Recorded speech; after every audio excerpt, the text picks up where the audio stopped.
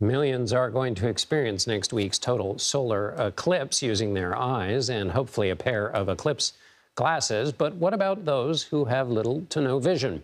As Dave Schechter explains, the event is not something you have to just see to believe. There's so much stuff.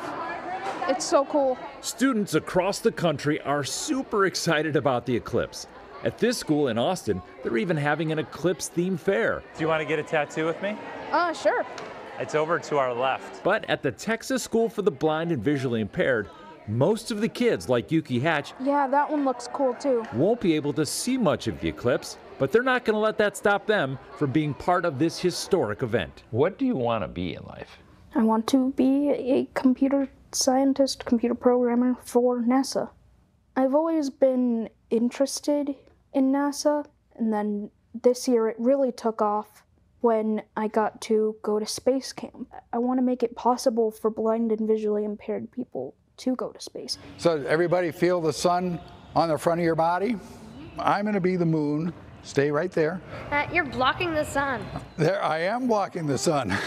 That's right. Turns out if you dig science and you're creative, you can use all of your senses to experience an eclipse. Let's grab the power circuit. And do we know which one that is? That's what Jim Allen teaches his students. And there's your eclipse, and then the moon moves away, and the light comes back out. Why do you feel like these students deserve access to the same science that everybody else has? Because it's not as easy for them to get it. Because they have the right. Because they're a kid, and we should do everything we can to make the information available to them in a manner in which they can access it and get meaning from it. In the U.S., there are about 55,000 school-age students who are legally blind. Unlike the kids in Austin who get specialized education, 85% are enrolled in mainstream schools. Teaching them science alongside sighted students requires resources and technology and a commitment, which experts say can vary widely. Well, I'm super excited to be here. It's really nice to meet everyone. And I'm here today to kind of help you all build one of these devices. Allison Barilla is a Harvard astronomer. You ready? I think I can do that. The teachers and students in Austin are part of her national army of volunteers. Right there, beautiful. Helping produce hundreds of these boxes that she's co-designed that convert light into sound. It inspires a group that sometimes gets left out of those experiences. Can you kind of show me how it works? Okay, so I'm just going to turn it on. So what we're hearing here right now is just the room. The light in my hand represents the sun, and as my hand goes up, the sun is fading. Allison's phone is like the moon, totally blocking out the light. So this would be totality. Kind of eerie. Right. Is that what you were going for? I mean, eclipses are eerie if you've ever experienced one. And then you start to come out, and you should hear a little bit more, a little bit more. Allison has shipped her boxes to people across the path of the eclipse so they can hear the sun disappear behind the moon.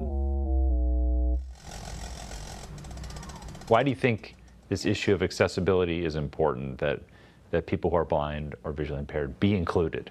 They should get to experience it just like a sighted person gets to experience it. Can we both get an eclipse tattoo? With the help of technology, creative ideas, and teamwork, that's exactly what Yuki plans to do. It's really cool looking. During the eclipse and beyond. If someone said, hey, we have an accessible spaceship and we'd like you to go to space, I would literally say yes before they even could ask. David Schechter joins us now from Dallas. David, tell us more about how the Light Sound Project began and how it's expanding. Sure, John. So in 2017 was the last time we had this big eclipse, and Allison, the Harvard astronomer from the story, she was talking to a colleague who is a blind astronomer who's sort of world-renowned, and we're talking about how she was taking light and converting it into sound for her work so she could process the information, called sonification. And so she's like, yeah, that's a pretty good idea. So they started working on these boxes, and they've developed over time. They've gotten better to where they are now, and they just built 750 of them and shipped them off to people now in the path of totality. And they're hoping that they'll be able to ship them to the next place that's having an eclipse.